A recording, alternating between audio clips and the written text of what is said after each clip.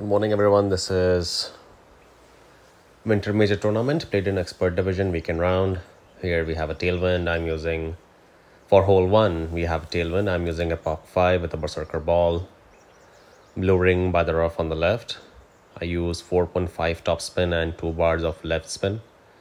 And in order to know how many rings you need to push, once you have the ball guideline in the center of the rough there, at the max position, you will come into overpower range, and that will be the amounts of ring you need to push.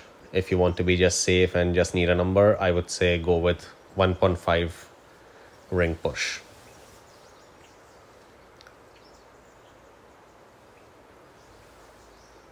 A little curl to the left, try to hit a perfect shot. I hit a great shot left, but I was still safe. I was on the fringe.